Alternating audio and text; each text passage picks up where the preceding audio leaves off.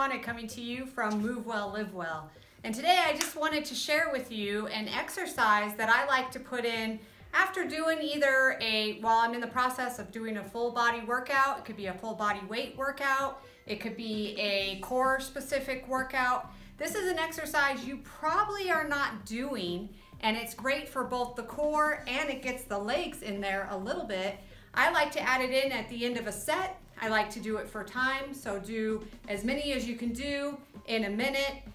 When we get into it, I'll show you, we're gonna start in a frog jump position, and then we're jumping back to a plank through the legs, holding the plank for 3 to 5 seconds, jumping back into the frog position, back to the plank, and you're gonna do that for as many repetitions as you can do in a minute. I put this at the end of a full body weight routine, so I do a full set, do this for a minute, go through my second set of exercises, do this at the end of that set again for a minute, and go through a third round and do it at the end as well. Or like I said, you can add it into your core workout, or you can put it in as an isolated exercise just at the end of your workout, just to burn stuff out.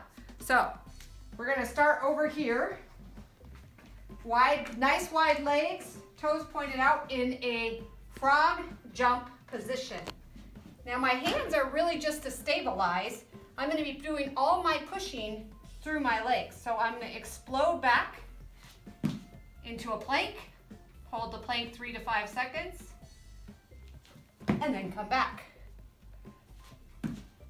And you're going to do this as many times as you can for 3 to 5 minutes, for 1 minute, but you do hold the plank. And you're exploding through the legs. Be careful with your posture. Make sure your arms are underneath your shoulders. As you jump forward, bringing your legs on the outside of your hands. And like I said, the explosion is through my legs. My arms are just to stabilize. And this is a great exercise here, guys. The key thing too, when Dr. K, if you can kind of see here, when Dr. K goes into the plank, her back is in like a little bit of a posterior pelvic tilt. That's important. You don't want to let the low back sag. So Dr. K, why don't you go back into the plank and go down and do what like some people do. This is something you shouldn't do, is go down into, you see how her low back sags like that? That's what you don't want to do. This is what you want to do right here where Dr. K is right now. Her back is in a little bit of a posterior pelvic tilt, and strong core. Strong core, yes. Strong arms, wrists underneath the shoulders. So you may need to adjust as you jump back. And if you're new to doing something like this, you can start with 30 seconds versus a minute. But you're gonna do as many repetitions as possible over that minute. You get a little bit of a cardio element. You get the legs in there as well as the core.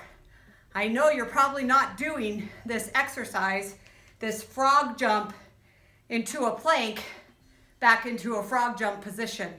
And this is a great way to finish up either a workout, put into your core workout if you have a day you just do core, or just at the end of each round, if you're doing like a full body weight workout, each round of exercises, put this in at the end. It's gonna keep the heart rate up throughout your exercise.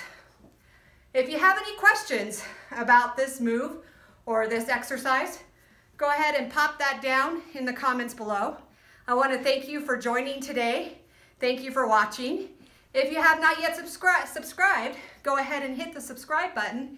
And at the same time, hit that bell notification button to stay in the loop of upcoming videos that are coming out. And you may know somebody who's not doing this exercise. Maybe you're not doing this exercise.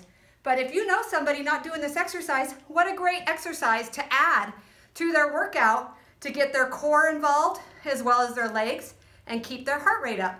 Share this video with them. Sharing is caring. Also, give us a thumbs up. It lets us know you care. Thank you for joining me again today. Have a great day. Bye-bye.